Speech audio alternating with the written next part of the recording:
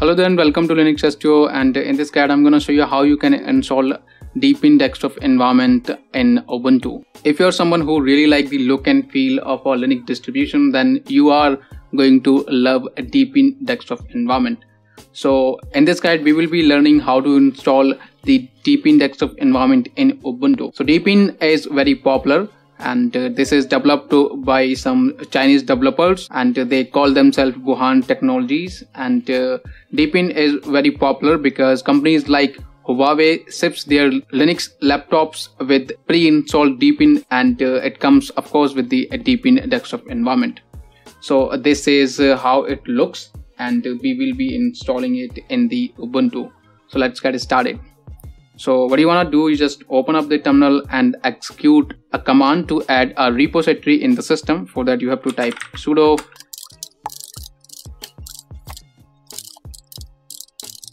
so you can type this command and hit enter. This will add the repo in the system. You have to hit enter again to confirm, and now this will start to update the repos in the system. So if you do not see the update just after hitting the enter, you can execute the sudo apt update command to do that. So after updating the repos, you can simply clear the terminal. Now we need to install the desktop environment. For that you can type the installation command, that is sudo apt install, and then you have to type ubuntu kde and kde, hit enter. So this will download some data.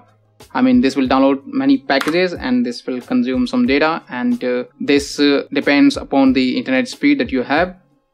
So let's wait for some time so that it can download all the required packages and install it in the system.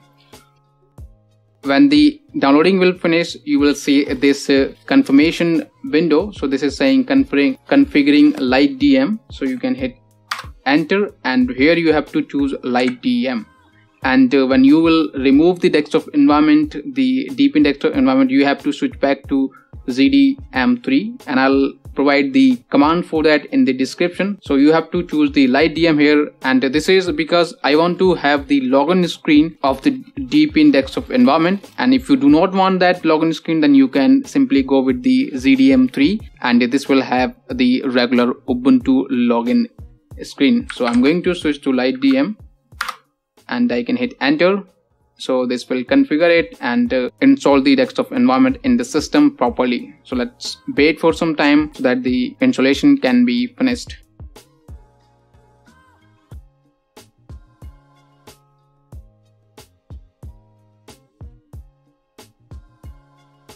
So the installation has been complete now. You can simply reboot the system and use the Deepin Desktop Environment from there. So I'm going to close this window from here, and let's reboot it from here. So here is the Deepin Desktop Environment. Now I can simply type in the password, and this should boot it up in the DDE.